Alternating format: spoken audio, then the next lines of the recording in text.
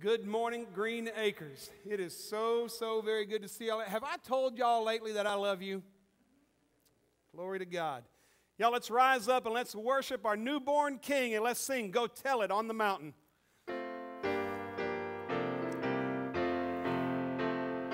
Go tell it on the mountain, over the hills and everywhere. Go tell it on the mountain that Jesus Christ is born. While shepherds kept their watching o'er silent flocks by night, behold, throughout the heavens there shone a holy light. Go tell it on the mountain, over the hills and everywhere. Go tell it on the mountain that Jesus Christ is born. The shepherds feared and trembled when lo, there knelt the earth. Rang out the angel chorus that hailed our Savior's birth.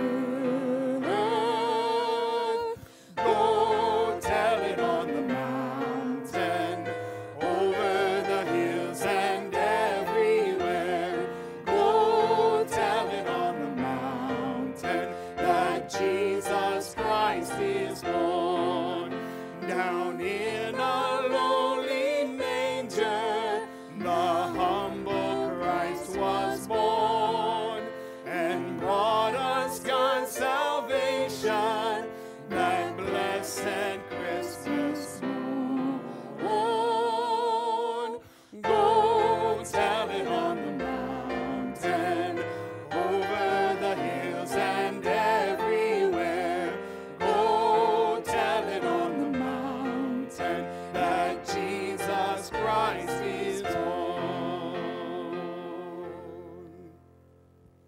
Well, amen. Merry Christmas. I know Christmas is over, but it's still Christmas season. So you guys can go on and be seated. I told somebody earlier in the lobby, that's the last time you have to hear me say it until at least the first Sunday of November, right? So you guys can get by with it just one. I hope you had a great Christmas. I know some of you still have Christmases planned coming up, family still coming in, or maybe you're traveling, and we hope that you're having a great Christmas. I hope everybody got enough food to eat yesterday.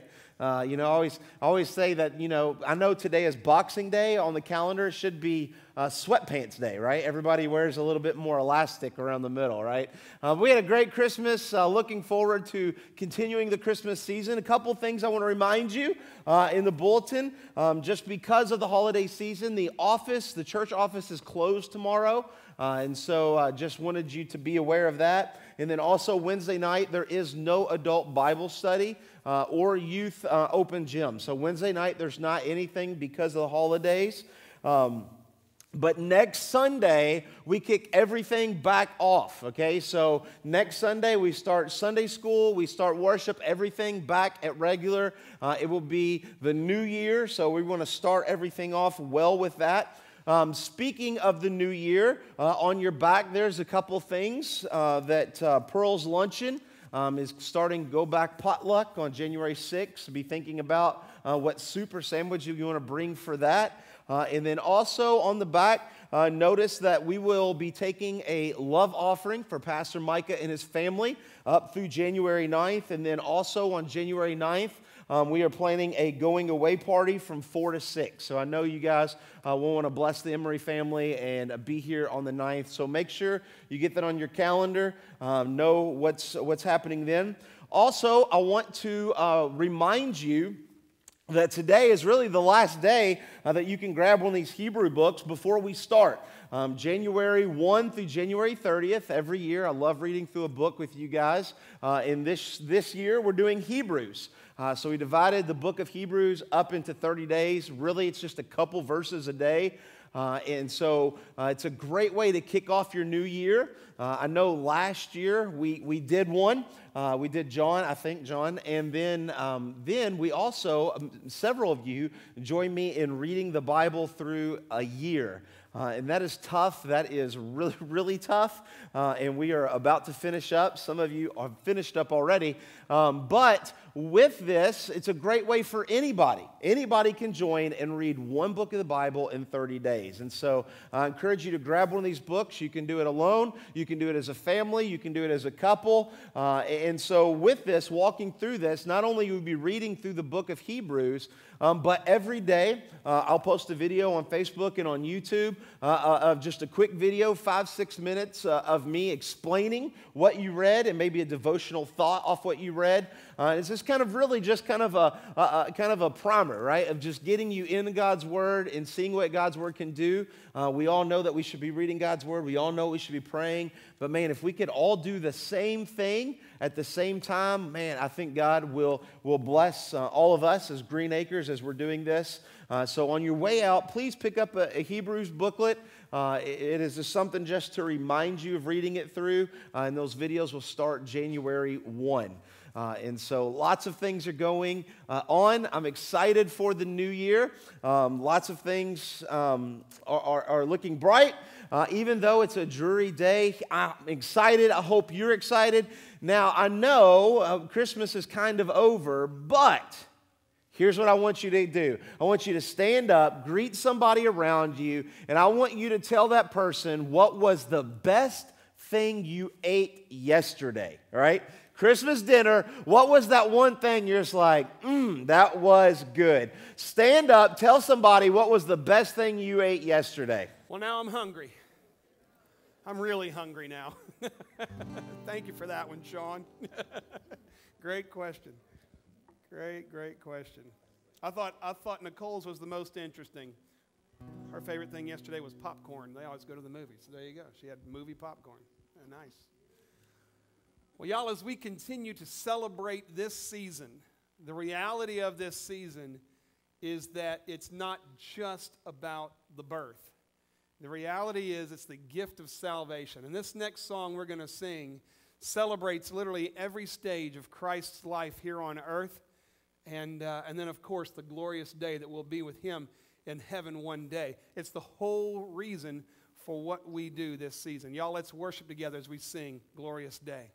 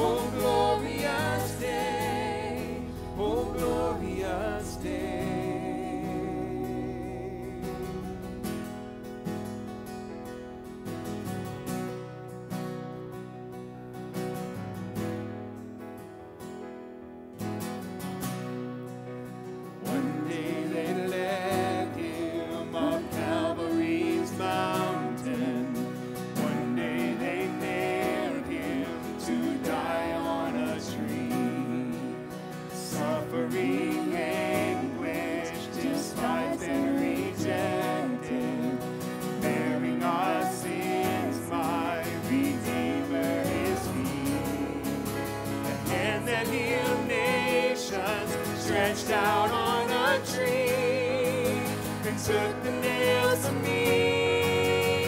Living, He loved me. Dying, He saved me. Buried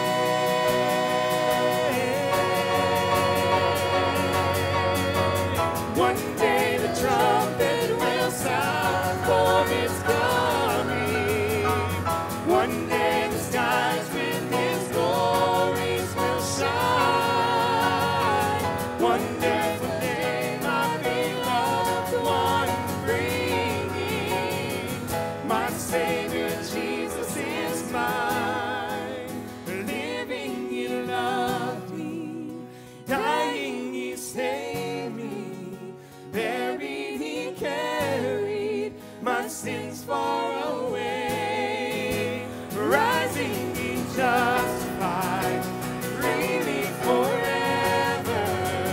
One day He's coming, oh glorious day. Living, He loved me, dying, He saved me, buried, He carried my sins far away. Rising, He justified, freely forever.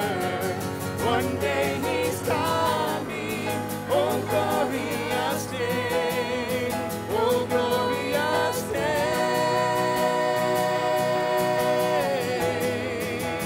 glorious day, oh glorious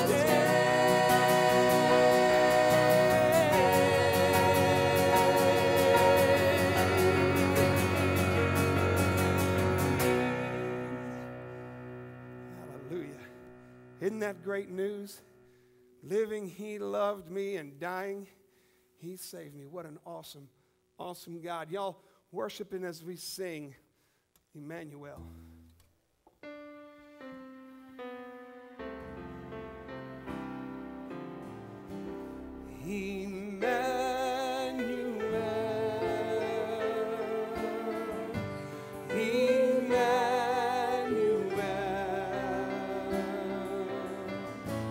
His name is called Emmanuel.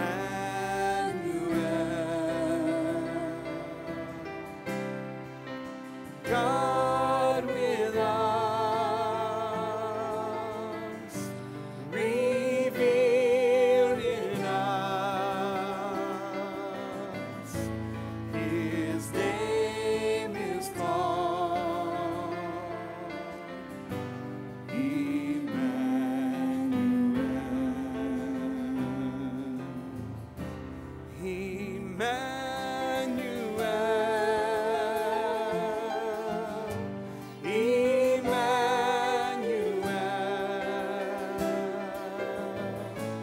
His name is called Emmanuel.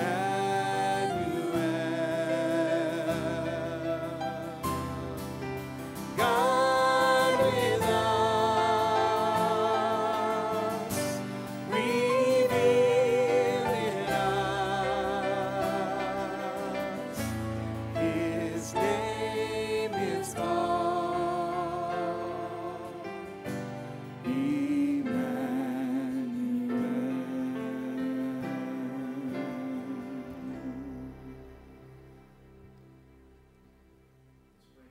We thank you so much for stepping out of heaven, sending your Son Jesus to come to this earth, to be our example, to fulfill the complete, entire Old Testament, that He would be perfect, that He would be sinless, so that at one day in our faith, when we believe in the name of Jesus Christ, that we could stand before you and be declared righteous and be declared sons and daughters of the one true King. Father, we thank you that while we were still sinners, while we were still running from us, you knew our name, you loved us, and you pursued us. That, Father, even though Christmas Day might be over, the reason and the ability to tell of Jesus coming to earth is not over. Help us to keep continuing to tell everyone that we possibly can see, that we can talk to, that you loved us so much that you sent your Son Jesus to this earth so that we may have a relationship with you. Father, we thank you for what you've done. We thank you as we continue in worship, as we give back, that you will remind us that Jesus is truly the only reason for this season. In your name, amen.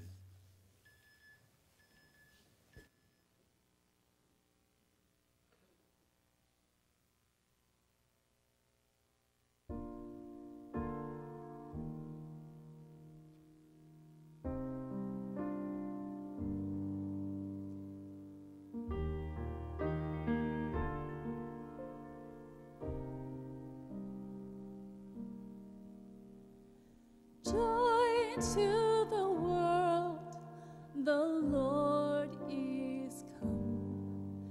Let earth receive her King.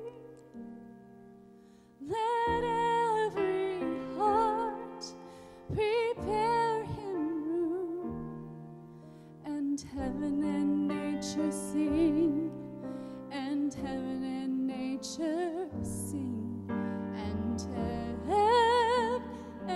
heaven and nature sing. Joy to the world, the Savior reigns. Let men their songs employ, while fields and floods, rocks, hills, and plains repeat the sounding joy, repeat the sounding joy, repeat the sounding joy.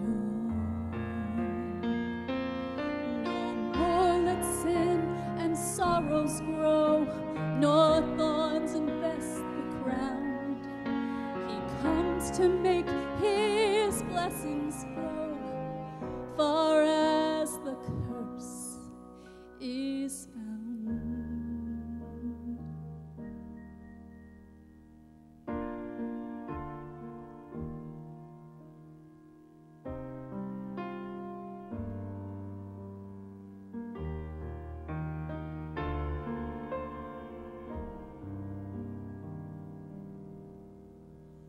He rules the world with truth and grace, and makes the nations prove the glories of his righteousness, and the wonders of his love, the wonders of his love. Yes, the wonders of his love.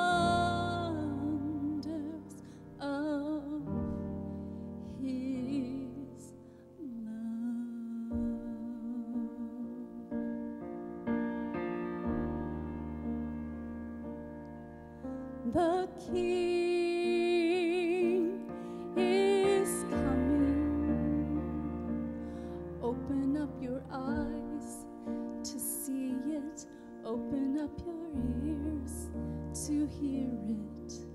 The King is coming. Open up your minds, believe it. Open up your hearts, receive him.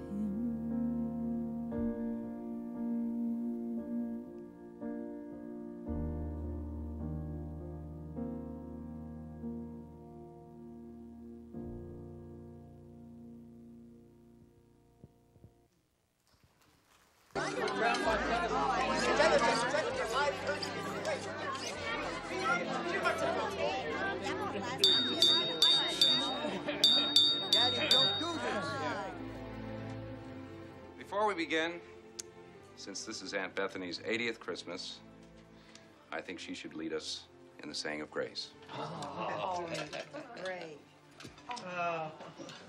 What, dear? Grace! Grace! She passed away 30 years ago. They want you to say grace. The blessing.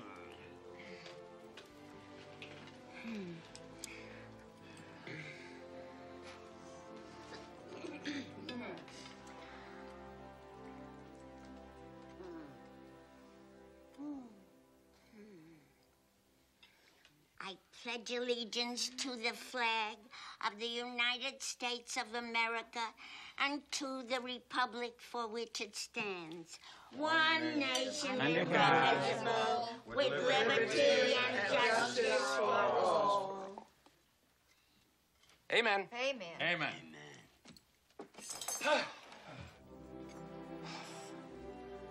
Catherine, this turkey tastes half as good as it looks. I think we're all in for a very big treat. Save the neck for me, Clark. Okay, Eddie.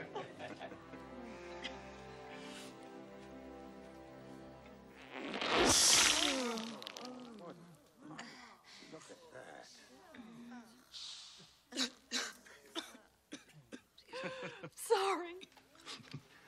Why are you crying? I told you we put it in too early. Oh, it's just a little dry. It's fine. I told you. You know, is it Christmas if you don't have National Lampoon's Christmas, right? And so, you know, why would we show a clip like that? The point is Christmas is over, right? I mean, some of you are still going to celebrate. Maybe there's some more family that's coming in, or maybe you need to go somewhere, or some presents somewhere that hasn't been opened yet. But for the most part, Christmas is over. And the question is, did Christmas go the way that you wanted it to? You know, was your turkey a little dry? Maybe you were sitting around with your family and you're just, you know, they said the Pledge of Allegiance instead of the prayer. How did your Christmas go? You know, I can tell you last week leading up into Christmas, I came home and as I pull in my driveway, and this normally doesn't happen, there's a mixer in the front yard. Laura's KitchenAid mixer is in the front yard, just sitting in the grass. And I'm like, okay, this has never happened before. And I go inside and I said, this is a weird question. Why is the mixer sitting out in the front yard? And she says, because it was on fire. Okay, well, there you go. And I'm like, did you like extinguish it? And it's like, no, we just threw it out. Great. So she not only is my mixer on fire, but our yard could have burned, right? And then last night, right, we kind of sit down and eat Christmas supper. Laura's fixed everything. And then afterwards, I'm sitting on the couch. And then, you know, Laura says, hey, come here. So I come here, and what happens? Like, can you tell me why my dishwasher isn't draining any water out of it? Oh, man. So after Christmas dinner, all the tools come out, sitting apart, taking it away, basically to say that our dishwasher went kaput last night, right? All on Christmas, right? So a new mixer, a new dishwasher, and of course, Laura timed this that she would get a Christmas present, and then I have to go buy this. If not, she'd got a dishwasher for Christmas, right? That's just kind of how it rolls in my house. But, you know, we kind of have this idea, was Christmas what you had planned, right? Christmas is pretty much over, which, you know, if we lived a little bit north, you would say brings in the cold weather. People kind of get depressed. Here it just brings in a lot of mud and rain, right? He's kind of like, and we're going to say cool weather. It's not cold weather, right? You kind of have this Christmas is over. Some of you have already taken your trees down. You kind of, everything is done. Presents are unwrapped. Maybe your tree is up, but the tree is empty. Your family has come. They've gone. There's a mess everywhere. And now you're just left with, what now, right? Christmas is over. What do we do? What's the next thing, right? And today I want to use this idea of Christmas is over. Did it go the way that you wanted it to take just a quick moment and think about Mary and Joseph. Right? Mary and Joseph, they have to go to a Bethlehem. They have to go to a city that Joseph was born in. They're in this place. There was no room. There was no friends. There was nothing. So they had to go to a manger in which they had baby Jesus. They're in a manger. All of a sudden, they're there. They have a baby. They wrap him up with just some shreds of clothes off of their own. Cows and horses and other animals are there. And then we get these shepherds, these murderers, these rapists, these weird men who never bathe, all of a sudden come to this manger and worship this baby Jesus. All these strangers that are there literally just hours after she births this child. It's a weird Christmas story. It's a weird story for you. Could you imagine birthing one of your childs in a barn, and then all of a sudden You know, the prison correction people come by and just start worshiping just an hour after you had your child. That would be weird, right? It's not the way that we want our Christmas story. It's not really the way that Mary and Joseph kind of wanted their Christmas story to go. And really in Scripture, if you're reading through Luke chapter 2, the Christmas story, he kind of just jumps 12 years of Jesus' story in just a verse or two. But in the book of Matthew, we get just a few more verses, a few more kind of glimpse, a brief moment of looking at how the Christmas story continued on. So this morning, if you have your Bibles, I'd love for you to open up to the book of Matthew, chapter 2. If not, the words will be on the screen behind me. And so Luke chapter 2, Jesus has been born. He's been born in a manger. And then we start in verse 1, and it says, "Now, after Jesus was born in Bethlehem." Now, as we read the Bible, you read in chapter 1, okay, he was born. And now it says, now after. It doesn't mean immediately after. There's probably several months in there, and we'll kind of lay out a little bit later why there's several months in there. But Jesus has been born. They're in Bethlehem. They don't want to travel. They're there. And now after Jesus has been born in Bethlehem of Judea in the days of Herod the king. Now, Bethlehem is about 5 or 6 miles kind of south of Jerusalem, right? So it's just this small little farming community. Bethlehem was really, it's not an important city. It means house of bread. And the only reason that it is of importance is for a few key things. We have Joshua all the way back when they taken over the promised land. Joshua names it the house of bread. He names it Bethlehem. We have Jacob. He buried his wife Rachel there. Ruth met Boaz in Bethlehem. And King David grew up in Bethlehem and tended sheep right around Bethlehem. So Bethlehem is a name that you occasionally see in the Bible, but it's not an important city. Even if you go there today, even though Jesus was born, if you go to Bethlehem today, it's not a nice place. If you go to Israel, one day maybe we get to go if the world opens back up and you go. It's really kind of one of the more shadier places that you'll go. It's kind of the place that you're kind of like, really? This is Bethlehem? Even today, it's not that great of a place. It's a very small town. And so in this, you kind of known that you have Mary and Joseph who had to go there for a census. They birthed their child in a manger. They've been there for several months, and now they're still there. In not an important city.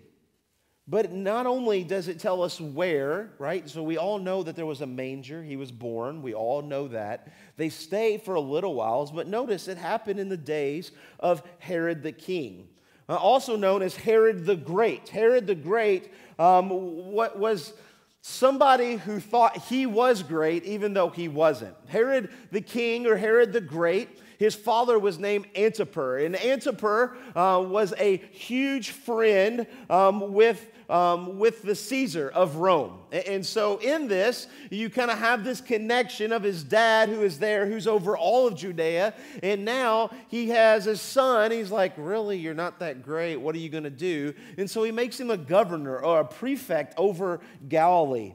And so he began during this time to try to build his name, and Herod the Great started to befriend Jews. He started to know them. He started to understand what made them tick. He started to even kind of help them out socially.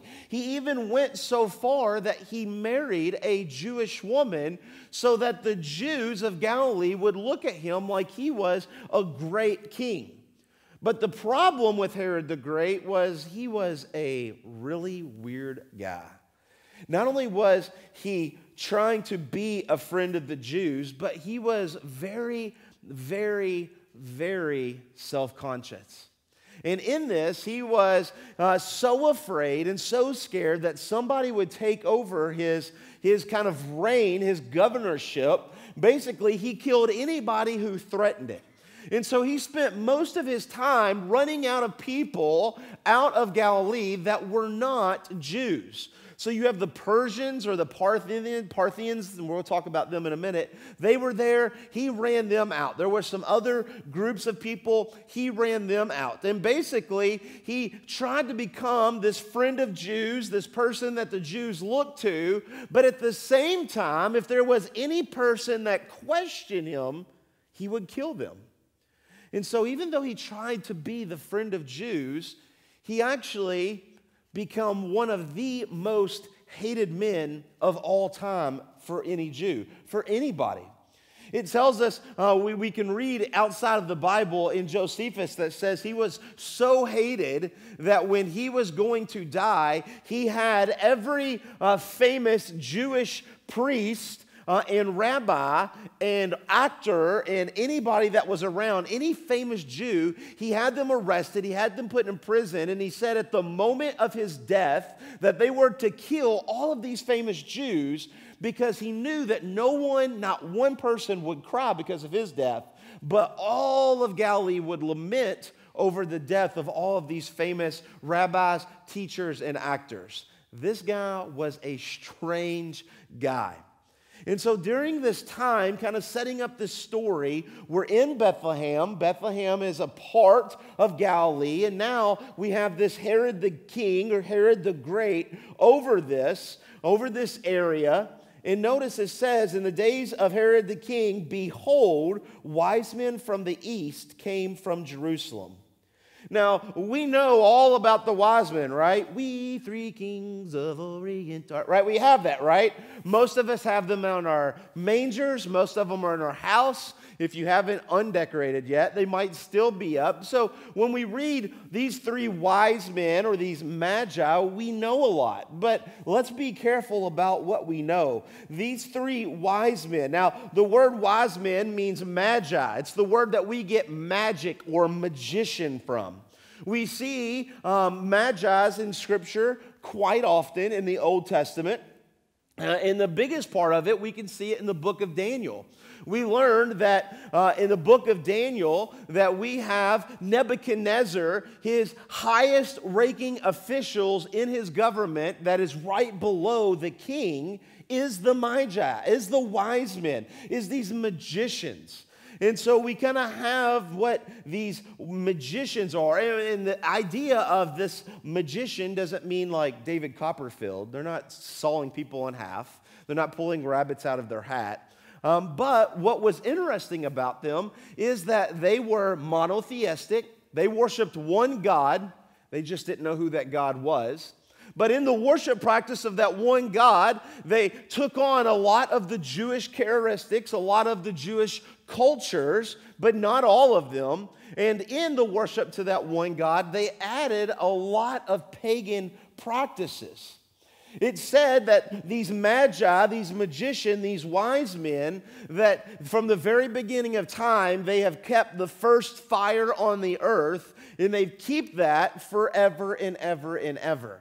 And so you kind of have this kind of monotheistic worshiping a single God with some Judaism thoughts, with some kind of astrology, with this idea of a fire keeper, and you mix that all in together to say these were really weird guys, okay? They were just really weird. They believed a lot of things, and because they believed a lot of things, they could make up a lot of things, right? They weren't contained to one source. They weren't contained to one thing, but because they were making it up as they go, they knew a whole lot. But in the days of Herod the Great, while Joseph, Mary, and Jesus are still in Bethlehem, several months after he's been born, we see that these wise men come from the east, and they come from the east came to Jerusalem. Now, these wise men coming in, tradition tells us, not until the Middle Ages, really not until like the 1600s, that they were kings. They were not kings. We're told that there's three of them. The Bible does not say that there are three. Tradition tells us that their names were Casper, Balthazar, and Melchior, right? And even Melchior is named to be believed that he is the three sons of Noah, and that's why one of them is always represented as an Ethiopian. But we don't see that anywhere in the Bible, right? This is all just tradition. It's all what we have. But what we do know is Mary and Joseph and Jesus are in this little bitty town, far away from their home, just a couple months after he's been born. And now these wise men, these magi, are coming from the east, coming to Jerusalem. Now, understand what's going on. When they come from the east, we would call that the country of Persia, okay? And just remembering kind of what's going on is King Herod, in the very beginning of his, at the very beginning of his governorship, he kicked out all of the Parthians, all of the Persians. So he's ran out every Persian in all of Galilee. And now we see that some Persian wise men, some magi are now coming back in. In verse 2, they're coming in back to Bethlehem saying, "Where is he who has been born King of the Jews? Where is he?" And so basically, when you read this in the Greek, it reads in the way that this is an ongoing question. It's not that they rode into town and they find the King Herod and they say, "Where is he, the King of the Jews?" It reads with the participles basically saying, "Where is he? Have you seen him? Do you know this new? Do you know?" As they're walking through town, they're asking every single person, every store owner, every place that they're stopping, that they're asking. And so you can imagine for King Herod, who's pushed out all the Persians, and now you have Persians coming back in. Now remember, there's not 3 of them, okay? That's just, we don't know. We don't know how many there are. But we do know that they are magi. We do know that they are wise. They do know that they are smart. So it's not just 3. If it was 3, they would have came with servants, with cooks, with chefs. They would have came in with a huge entourage. So in a very small town of Bethlehem, only about not even a mile wide, it's a very small town, all of a sudden these Persians are coming in, and now they're just, "Where is he? Where is he? Where is he?" And now all these Persians, not just 3 on camels, we don't know what they were riding, right? But they're coming in and they're causing this big stir going on. "Where is he who is born the King of Jews? For we saw his star when it arose and have come to worship him." We saw his star. It actually translates, we saw the king star, okay? It's Koleb in the Hebrew or Aster in the Greek, really doesn't matter. But what we know about it is that this does not mean a true star in the sky. Okay, that word Caleb or Aster, it means a light, a radiance, something bright. There was something different that was happening about this, a great brilliance. And so these Persians come in. Where's the King of the Jews? Where's the King of the Jews? Have you seen him? Have you seen him? And now there's this big star. There's this king star, this great light. For we saw his star when it arose and have come to worship him. Now notice, we saw his star. They no longer see the star. The star, this light, this radiance, we don't know what it is. But remember, what is a magi? They're the keeper of the fire. They're the keeper of the light. They're astrologists. So something that God said, something that God did, spurred in them that they need to travel to Bethlehem following this light, this radiance, this something that's big. And they get into Bethlehem, and now they don't have it anymore. If it was directly over the house or directly over the manger, as tradition tells us, they would have just went there. But they've arrived into Bethlehem, a very small city, and now they don't see it anymore. The light, the radiance is gone, and so now they're asking, "Where is the King of the Jews? Where is this? We saw this star, this radiance, this brilliance, and we've come to worship him." This idea of worshiping him is not just singing him praise music, ooh, yeah, okay? It means to fall down, right? It means to fall down, to humble yourself. We've come to fall down. These wise men, they've come to fall down for the King of the Jews. When Herod the king heard this, he was so happy, right? Can you imagine? Can you imagine being a leader of a small countryside and in one of the small kind of no-name kind of trailer park villages? That's just really what Bethlehem is. It's just really just a farming community, just kind of on the outskirts. All of a sudden, there's some ruckus going on. Some Persians have invaded again, in which he just ran out, and they're saying, "Where is the King of the Jews? Where is the King? We've come to worship him." This star, this light, this thing of heavens have guided the way. So you can imagine King Herod, who is trying to put himself on top, for him trying to keep everything under his grasp. You can imagine he's a little involved, right? And it says, not that he was happy, but he was troubled. That word troubled means to be shaken or to be stirred. It's actually translate violently taking somebody and shaking them to to shaking them.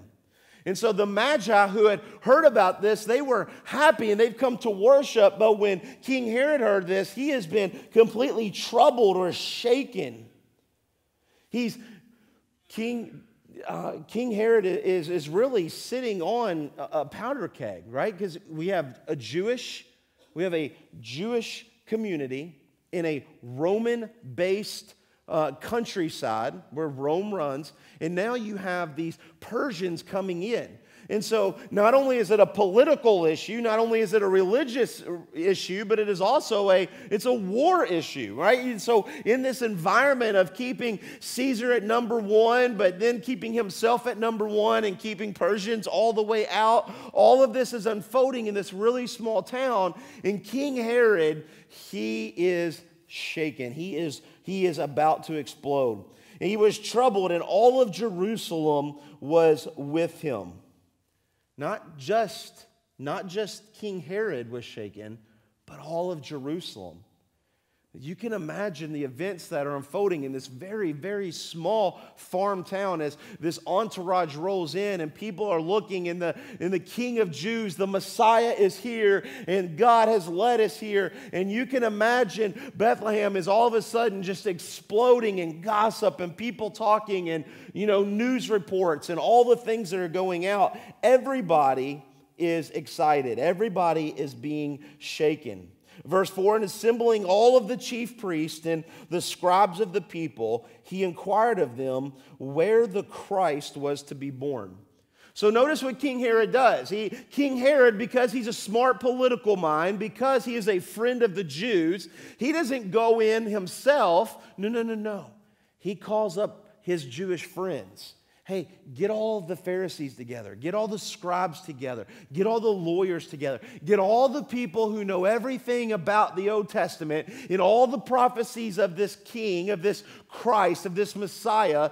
Get them together. And he says, and the chief priests and the scribes of people, he inquired. Notice what he says, where is this Christ to be born? King Herod is not a dumb man. He knew that these magi, when they're saying that the king of the Jews, he instantly knew they're talking about the Messiah. They're talking about the Messiah. See, King Herod, even though he was not Jew, he was a friend of the Jews. He's heard the prophecies. He knows what the Jews knows. He knows that in Micah chapter 5, the prophet of the Old Testament says that the Messiah will be born in the house of bread, will be born in Bethlehem. And now these Persians come in and say, where is the King of the Jews? Where is Christ? Where is the Messiah? And now King Herod, he gets all the Jewish elites together and he says, hey, you need to figure out, you need to tell me everything you know about the Messiah, the Christ. King Herod, who is lost and is in hell today, he knew that they were talking about the Messiah. He inquired of them, where is the Christ? Where is this Messiah to be born? And they told him, the wise men said this, in Bethlehem of Judea, for so it is written by the prophet. And you, O Bethlehem, in the land of Judah, are by no means least among the rulers of Judah, for from you shall come a ruler who will shepherd my people Israel. And so the scribes and the priests get together and they say, oh, King Herod, here's what the Bible says. Here's what God has told us. Here's what prophecy says. And they quote to us Micah chapter 5, verse 2. But notice at the end of that quote, at the end of Micah 5:2, it says, "For from you shall come a ruler who will shepherd." What's interesting is in the Hebrew, those two words are together. Ruler and shepherd. It means a ruler, shepherd. In the English, we break them apart. Who shall come a ruler who will shepherd? But in the Hebrew, in the prophecy, it says there's a ruler shepherd. This is saying he's not just a shepherd. He's not somebody that's just going to watch, but he is a shepherd of all shepherds. He's shepherds with dominion. There is nobody higher. He is what we would call the great shepherd. And so this prophecy that he is being told by his chief priests, by the scribes, by these Jews, he says, tell me everything you know. And he says, the Bible says, God has told us that he's coming out of Bethlehem and he's going to be the ruler shepherd. This is not good news if you're the king.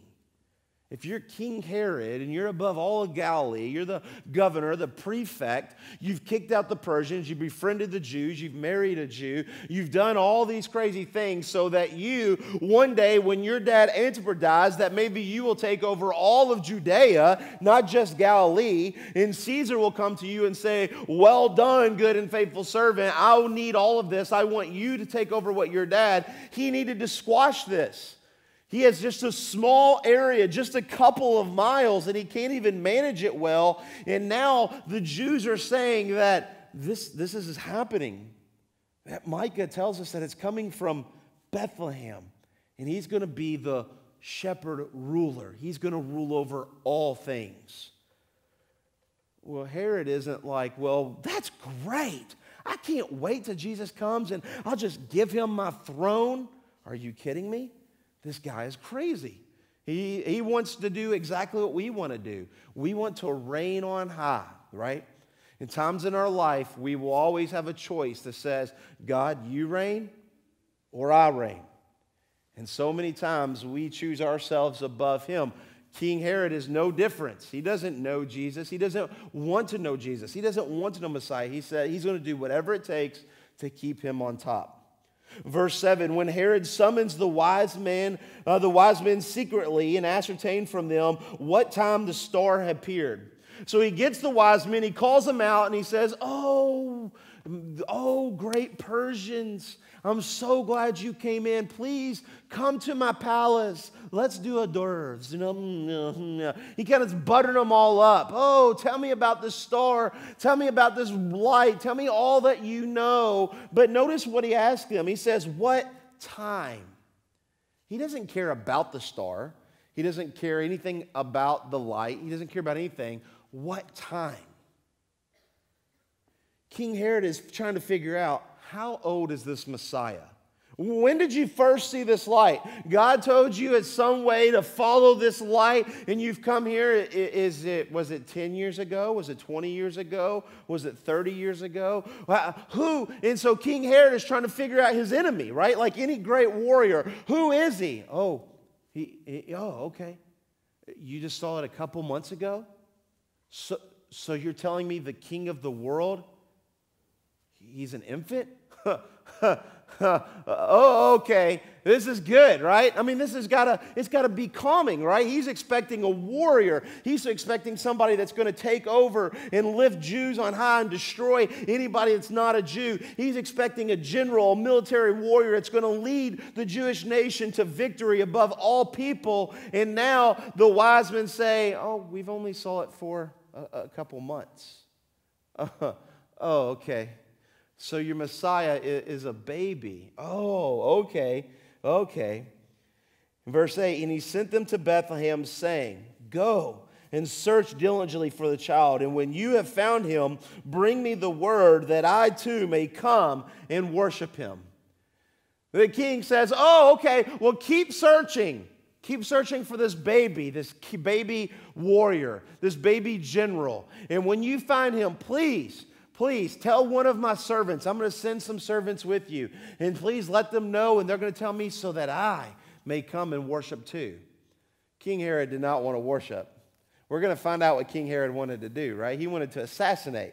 He wanted to make sure that this was over. He wanted to make sure he stayed on top. But he told the Magi, oh, please tell me so that I may come and worship, that I may fall on my knees.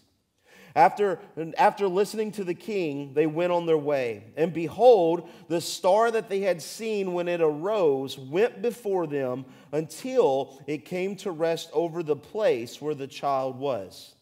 Now notice here in verse 9, it kind of messes with our Christmas story, right? It messes with the little figurines underneath our Christmas tree. They're in Bethlehem, and all of a sudden the light went away. And now these Persians, these Magi's are asking, where does this come from? Where does this come from? Where is he at? Have you seen the king? Do you know this? They don't know. They talk to King Herod, and now as they're leaving King Herod to continue to look for baby Jesus, look what happens. The star that they had seen when it arose that went before them until it came rest over the place. If I told you that I would give you $100 million if you could find the place underneath the North Star, where would that be at? You wouldn't know. I wouldn't know either. So I'm not going to have $100 millionaires, right? So when we think of a star in a sky, we think like way up there. And so when we think of the Christmas story, we think of the Christmas star. We think of the first star. Some people said it's Venus. Some people said it's Jupiter. Some people say it's Jupiter and Saturn aligning and making the Christmas star. There's lots of thoughts to this, but here's what we know. There is a light, remember, get star out of your mind. There's a light, a radiance, something that would guide men through a town that's not even a mile wide. It's not a star, right? It's not a planet. It's not a body on fire millions of light years away. It would have been something that they could have seen that would have been closer, so much so that in a small town in your neighborhood, they could say it's over that house, right? Not like, oh, the North Star. Okay, I got it. Yeah, it's this house, right? You couldn't do that. We see this all the time. We see this in the Old Testament where God would guide people by a pillar of fire, right? And in this, we think something that is huge in expanse, but it was something that 1 million people could see, but it was when that pillar of fire went right around a boulder, guess what they did? They went right around the boulder. It wasn't something so huge and so massive that they couldn't understand. It was truly a light, a radiance, something that was guiding them that could say it is over this exact place. So it brought them to Bethlehem, then the light disappears. They talk to King Herod, they start looking, and now this light reappears, and it goes before them, and it came rest over the place where the child was. When they saw the star, they rejoiced exceedingly with great joy. And going into the house, they saw the child with Mary, his mother. Notice that word. We skip that word a lot. And going into the house, not a stable. They're no longer in a cave. They're no longer in a stable. There's no room for the inn. They've been there for months now. Jesus is no longer new baby, wrapped in swaddling clothes. The shepherds are there. This is months past. I don't know about you, but if you're walking from Persia to Israel, I mean, if you're going to walk, 400 or 500 miles, some of y'all are really fast and most of you are skinnier than me, but it's still going to take you a while, right? It's still going to take you some time. Some time has passed. And so much so that they've probably rented a house. They're in Bethlehem. They have a new baby. They don't want to travel. They're going into the house, and they saw the child with Mary, his mother, and they fell down and worshiped him. Once again, you have to remember, we don't know all that's happened in these months while Mary and Joseph and Jesus is there, but you can imagine Mary and Joseph having this baby in a cave, there, and all of a sudden these shepherds come and they start bowing down and they start talking about the angels and they start worshiping Jesus. And now all of a sudden, months later, the Ring doorbell goes off and they're like, who are these cats? And all gold. Yeah, let these guys in, right? They open the door and now all of a sudden their house is invaded with all of these Persians. And as soon as they see baby Jesus, they instantly fall down and start worshiping. They have to go back to the manger, right? They have to go back and be like, wow, what's going on?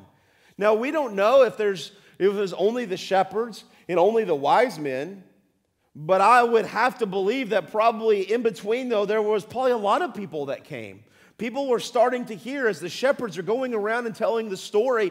People would travel into Bethlehem to see what the angels were talking about, to see if this is even true. This is probably not the second time that people have fell down and start worshiping baby Jesus. But now we have these guys who are smart, who have this huge entourage, who have gifts and are probably elaborate and very, very different. They're Persians. These guys aren't Jews. They look different. They talk different. But they come into the house and they start falling down and worshiping him. Then opening the treasures, they offered him gifts of gold, frankincense, and myrrh. And just like the wise men, there's so many stories and so many explanations to the gifts. We're not going to go through them. But what we do know is gold is good, right? Gold is good. It's a precious metal. One of the best things that existed. Frankincense was something that was used for special occasion. It was an incense that was burning for inside of the temple. And then you have myrrh that was used. They would mix that with spices that when somebody would die, it was a part that would cover the embalming process.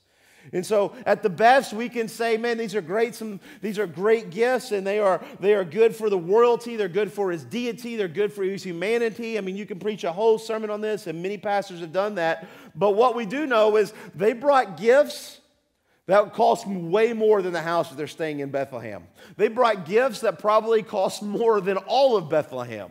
And so they bring these gifts, these prized gifts, and they fall down and they worship him. But notice when they give the gifts, it's not like they worshiped them and gave them gifts, but giving the gifts was a part of their worship. Just like it is today, right? As we give to the church, as we expand our reach of the community, as we want to move out to the gospel, as we want to reach kids, as we were looking forward, it's not like we worship and we give. It's that our giving is a part of our worship. God, you are great. You deserve everything, and I don't have everything to give you, but I do want to do my part in moving your message forward. And so as they were worshiping, they gave these gifts. In verse 12, and being warned in a dream not to return to Herod, they departed to their own country by another way. So as they were there for worship, we don't know how long they were there. I can't imagine that they would travel months to just stay there for 30 minutes and go home, right? Remember when you were a kid and you would go to your aunts and your uncles and, you know, the weird people at Christmas time, and you're like, Mom, how long do we got to stay here? How long do we got to stay here? It's not that, right?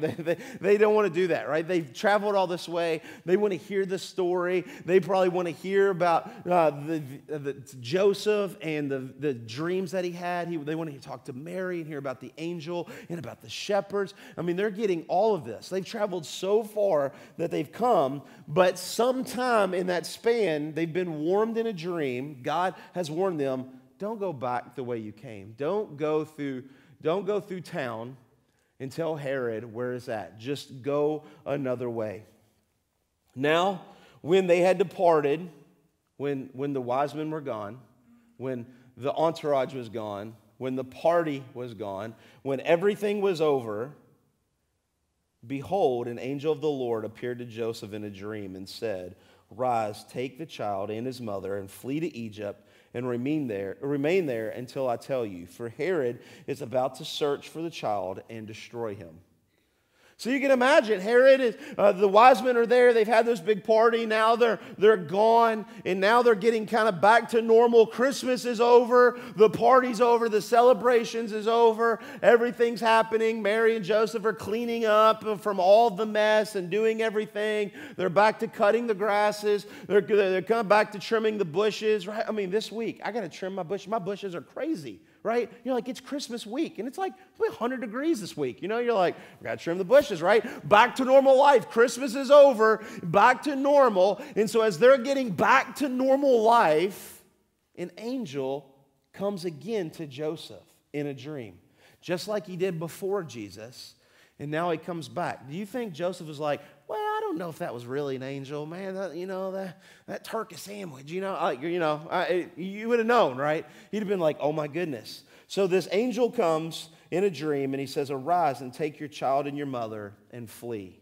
to Egypt.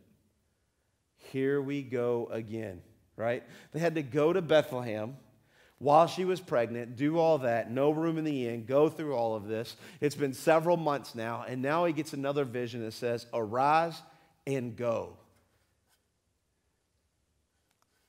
Can I just be honest? I'm glad I'm not Joseph, because I'd be like, come on, God, like, are you kidding me? Are you seriously kidding me? I mean, we got your son right here. I mean, why do we have to go? Can't you make the other people go? Can't you make them, like, why? You're just like, get up and go to Bethlehem. Get up and go to Egypt. Like, come on. Have you ever traveled with a toddler? Have you ever traveled with a little baby? All they do is cry and poop, cry and poop. It's forever. It takes forever to do anything, right? But this angel comes and he says, you need to go and you need to flee to Egypt. That word flee is the word fiego. It's the word that we get fugitive. It means to truly to escape something. It doesn't mean, okay, get up and tell everybody bye and pack your bags, get everything ready. It means to literally get up and go. There's an emergency. You need to get out right now. And so we're going to Egypt. Now, Egypt is only about 75 miles away from Galilee. It's not really that far. How many of you have walked 75 miles this week? Right? Not many of us, right? But in January 1, we will all work 75 miles a day, right? Because we're going to get slim and trim, right? But not during Christmas break. 75 miles isn't that big a deal. But for a Jew going to Egypt, it's not just getting to the border. They really needed to travel about 100 miles inside of Egypt to a place called Alexandria. Now, a lot of us has heard of Alexandria. They have the famous library, the Hanging Gardens, you have all this stuff. But what's interesting is there's a guy, Alexander the Great. He made a city named after himself. How great is that, right? Alexandria. And Alexandria was a place, it was a refuge for all the Jews. For all the Jews to go to. And it was a place that they could go. And even though it was within Egypt, even though it was underneath the kind of Egypt's desire, it was a huge Jewish city. We even know about this time there's about 1 million Jews in Alexandria. So it's not like a small group of people. There's a lot of people. So they needed to travel about 175 miles by foot and donkey with a little baby. Sign me up, right? That sounds great, just wonderful. I mean, they didn't even have iPads back then to put on like a cartoon. I mean, it would have been horrible, right? But this is what they said. You need to flee. You need to go to Egypt. There until I tell you, for Herod is about to search for the child to destroy him. Notice what the angel says. You need to go 175 miles and just go there until I tell you. What? No. Can I get a calendar? Can I get something on my iCal? Can you help me out? Like, what is it? And so God just says, basically, you need to go and trust me. And I won't leave you there, but you got to go until I come again, right? Until I tell you when. And look what happened. And Joseph arose and took the child and his mother by night and departed to Egypt and remained there until the death of Herod. Now, this was only a couple months. So after they left, Herod dies within about 4 or 5 months. And so this happened. So they're in Egypt. And this all happened, all of this happened to fulfill what the Lord had spoken by the prophet. Out of Egypt I called my son. Notice, all of this happened. The Magi come and meet King Herod. They kind of get the city, Bethlehem, ruffled up, right? Galilee's ruffled up. They go. God sends them a vision. They go another way. And now King Herod is mad. He wants to kill this Messiah. All this happens. So now he has to go to Alexandria, about 175 miles, only for a couple months. Do you think God could have kept him safe for a couple months? Well, sure. They didn't have to go 175 miles to keep them safe. God could have just said, invisibility. Woo. You know, he could have done anything he wanted. But he sends them 175 miles south to Alexandria to be in a Jewish city to probably go down and tell 1 million Jews about the Messiah, about the angels, about all that's happened, to start telling about God is faithful, God has not forgotten Israel, and he's done all of this so that we can say, out of Egypt I called my son, which is a prophecy back in Hosea chapter 11. But what's interesting is that prophecy in Hosea, it's not about Jesus. It was about Israel and Egypt at the very beginning. It was about Moses. And Hosea was saying, like God said, I'm going out of Egypt, I'm going to call you. Out of Egypt, I will protect you. Out of Egypt, I will feed you. Out of Egypt, I will bring you salvation. And now, 700 years later, 1,400 years after Moses, God is saying the same thing. Out of Egypt, I will bring salvation. Out of Egypt, I will bring you food that you will never thirst. Out of Egypt, I will bring you food you will never hunger. Out of Egypt, I will give you water that will never thirst. It's the same thing. So a prophecy that was fulfilled with Moses is also a prophecy that was fulfilled with Jesus. And so all of this happened. Everything that we've read today has happened so that God would be faithful to his own word, to the own promise he made to a country of Israel. Out of Egypt I called my son. Verse 16, then Herod, when he saw that he had been tricked by the wise men, became happy. He became furious. He was mad. I am the king. How dare they? He became furious. That word furious is the word thumo. It means a loss of all of your ability. It means that you're so mad you can't even express how mad you are, right? You're just like, ah. He became furious. He went off the deep end, and he sent and he killed all the male children in Bethlehem in all that region who were 2 years old or under. When the Magi came, they said, how long have you seen the star? We've seen the star for 4, 5, 6 months. We don't really know. It's just kind of a guesstimate. You're just like, oh, okay, so you're saying that the Messiah is about 6 months, right? Okay, well, now they've left. Now they're in Egypt. A couple months have gone by. So at this time, probably Jesus is around 1. And so Herod says, well, I'm going to make sure I kill him. Everybody 2 and under, okay? 2 and under. Now, I don't know about you guys, but when you say 2, we think 1 and 2, right? But you're 2 until the day before your 3rd birthday, right? That makes sense, right? You're 2. Unless you're those weird parents who are like, oh, my kid's like 97 months old. They're like, okay, well, what is that? I don't even know what that means. I'm not that good at multiplication, right? You're like, right, you say that. So, oh, your kid's 2. Oh, yeah, he turns 3 tomorrow. So basically, any kid 1 day under 3 to being born, King Herod is going to destroy. He kills them all to make sure he would get the Messiah. But he didn't because he was in Egypt. Who would reign 2 years old and under according to the time that he ascertained from the wise men. What does all this got to mean, right? Your Christmas may have not went the way that you planned. Maybe your casserole didn't turn out. Maybe your turkey was a little bit dry. Maybe your family is weird, okay? Whatever happened, right? Our Christmases go differently than we want. And even that first Christmas, it didn't go the way that really anybody would paint the picture. But out of this story, out of this kind of after Christmas story, we really get 3 glimpses of 3 different people. And these 3 different people have 3 different views on who Jesus is. And today, it really just the question comes to you is which one of these 3 are you? Are you King Herod? Are you hostile? Are you jealous of Jesus? King Herod was the king, and he didn't want anybody to be above him. There is nobody that will control my life. There's nobody that will tell me what to do. There is nobody, and a lot of times we are those people. A lot of times we have that says there is no one who's going to be king of my life other than me. And that's where King Herod was. Are you a King Herod? Do you have your life above that of Jesus's? Another group of people that we saw were the chief priests and the scribes.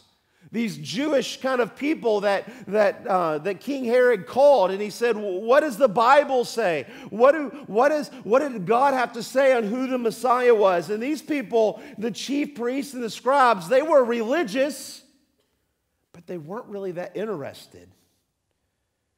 Well, see, a lot of times there's people around us, and maybe people in this room, that they're religious. They come to church. They might give, they might serve, they might go to Sunday school, they might work in the nursery, they might do this and that, and they're religious, and they know what the Bible says, and they know what prophecies say, and they know all the right answers, but when it really comes down to it, they don't really care about Jesus. They're just religious. It's just something they've done. It's the way that they've been raised. It's all about a place and not a person. So are you like King Herod, that you're jealous and you're going to put yourself above Jesus? Or are you a chief priest or a scribe, somebody who's religious, but you don't really care about Jesus? Or thirdly, are you like a magi? Somebody that comes and truly is searching and worshiping Jesus. Can I say, before we met Jesus,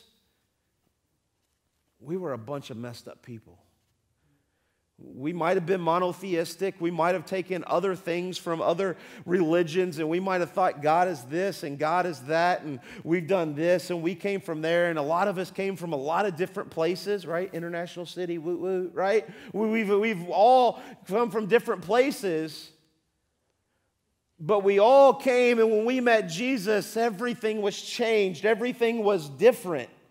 And it was truly the ability of the Magi to come, and when they saw Jesus, the only thing they could do was fall on their faces, was to worship, to completely fall, to humble themselves and say, God, your way and not my way.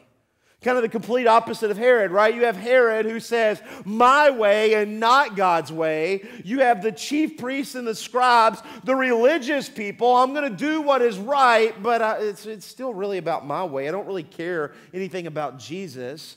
Or you have the Magi, you have the wise men that come and say, it's all about your way, God, and not about my way. Let me fall down and humble myself. You have King Herod who stands up and says, look at me. You have the chief priest and the scribes that says, look at all that I'm doing. And then you have the wise man who says, I am nothing. Let me fall down and look at him. Who are you this morning? Are you King Herod? Do you put yourself above Jesus Christ? Scripture tells us that any person that does that is not worthy of heaven. Are you a chief priest? Are you a religious person? Yeah, I come to church. I do good. I do this. I do that. Scripture tells us that works will not get you in heaven. It is only by faith in Jesus Christ. It's not by what you do. It's by who you believe in. Or are you a magi who comes and says, don't even look at me. I am worthless. Look at him who is worthy. This morning, are you King Herod? Are you a religious person? Or are you a magi? And not only what are you today, but what are you going to be for 2022? Jesus isn't a one-day decision. It's a life-changing decision. As we sit over the next week and we think about how many salads we're going to eat and how much weight we're going to lose and how much healthier we're going to eat and how many times we're going to do this and how many books we're going to read and all the fun things that we say that we're going to do in January. Does your January include making Jesus higher and making you lower? Because if it doesn't, you're probably not a magi. You're probably not a wise man or a wise woman. You're probably a religious person or a King Herod. Who are you? You already know. Which one are you and who will you be for 2022? Let's pray. Father, we love you. We thank you so much. We thank you for Christmas. We thank you for the ability to get together and to praise who you are and why you've come to this earth. Father, even now that Christmas is over, as we look at this Christmas story, it is not a story that anybody would really want. It's not a story in which this world would make. It's not a Christmas story that even Mary and Joseph would have wanted. But it's a way that you chose to bring your son. That you would be faithful to your word, that you would be faithful to Israel, that you would be faithful to us. That while we deserve nothing, you stepped out of heaven to come to this earth to show that our only hope in this life is to exalt and to make you higher, to make you greater, and to make us smaller. Father, we thank you for your word. We thank you for this Christmas season. We thank you for the ability to see our friends and our family. But Father, we ask that you would be on our hearts, you would be on our minds, that when we see our friends and family, that we would be able to tell them the true reason for the season. That even though for many of us Christmas is over, we would continue this year to continue on to tell of why you came. That why the God of the universe would step out of heaven to come to earth, to be crucified, so that you could be resurrected, so that we could know you. Father, help us to be more like the wise men and less like the religious elites and less like King Herod. Father, we thank you so much for who you are. In your precious name, amen.